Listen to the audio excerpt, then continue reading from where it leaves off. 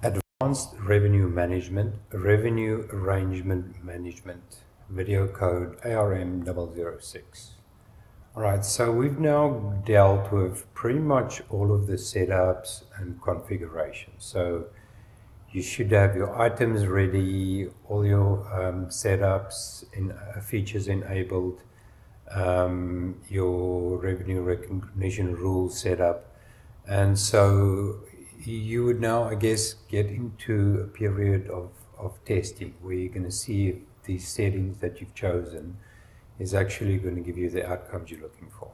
Okay, so I've made this big bold letters because this is now really where the rubber hits the road in terms of using and seeing how this is actually going to work.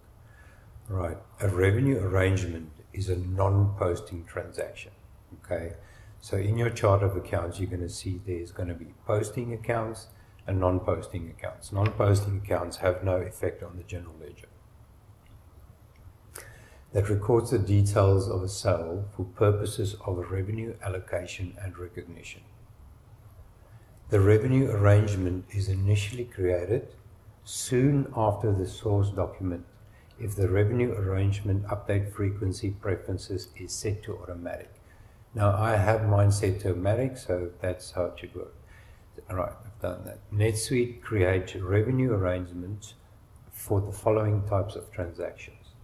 If the transaction is subject to approval, the revenue arrangement is created only after the transaction is approved. Important.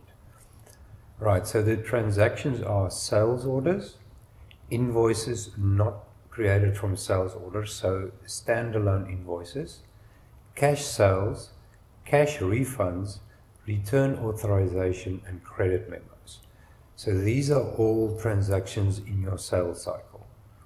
When the above transactions are the source for a revenue arrangement, the revenue arrangement is listed on the transactions related record subtab. The revenue arrangement amount in the related record is in the base currency, which may be different from the transaction currency. When multi-book accounting is enabled, the revenue arrangement listing includes a column for the accounting book. Alright, so if we now go and look at the suite answers, right, so essentially we've done that.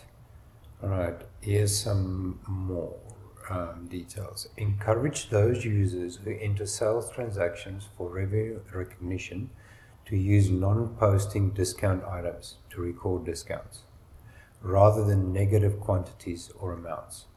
Okay, so important. For more information, see discount items. Right, that's a specific kind of item. Right.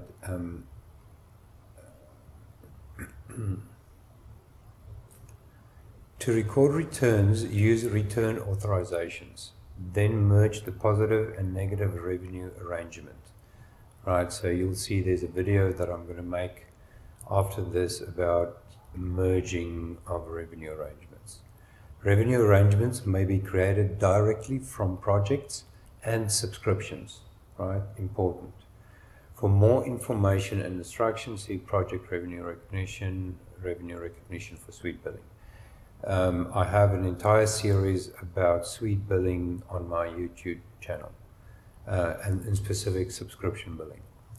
You can also create revenue elements and arrangements from approved journal entries by selecting a revenue recognition rule for the journal entry, right? So you can create them directly from journals. Revenue elements and arrangements are not created for memorized transaction until the transactions are posted or processed if the transaction is non-posting. Okay, so important to note that about memorized transactions. Each revenue arrangement initially consists of a transaction header and at least one revenue element line in the revenue element subtab. The revenue element corresponds to a performance obligation, such as a line in a sales transaction. It is a separate record that includes links to the revenue recognition information necessary to account for the revenue from the original contract. When a revenue arrangement is updated, the update incorporates changes to the sources that affect revenue arrangement. All revenue arrangement and revenue element fields are available for search.